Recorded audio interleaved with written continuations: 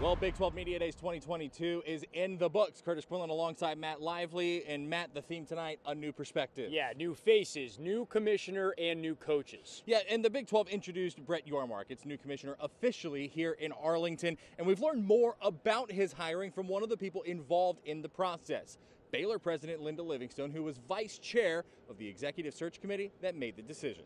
We had a really tight timeline. There's a saying that time is money. In today's college football landscape, that couldn't be more true. And it's why just 2 months removed from longtime Commissioner Bob Bowlesby announcing he would step down, the Big 12 Conference announced it's hired Brett Yormark to replace him. Although there will be challenges ahead, Bob has left me an incredible foundation to build upon.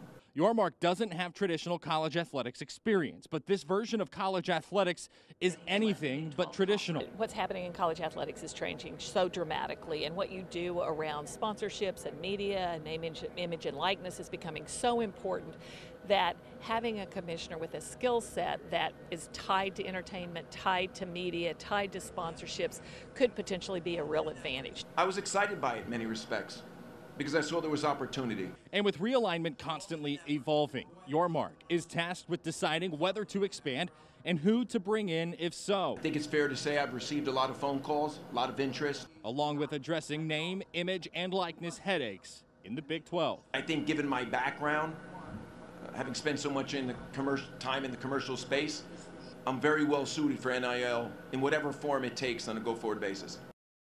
To see our full one-on-one conversation with Livingstone about the decision, head to the KCEN News YouTube channel. We'll have more from Arlington on there in the next few days.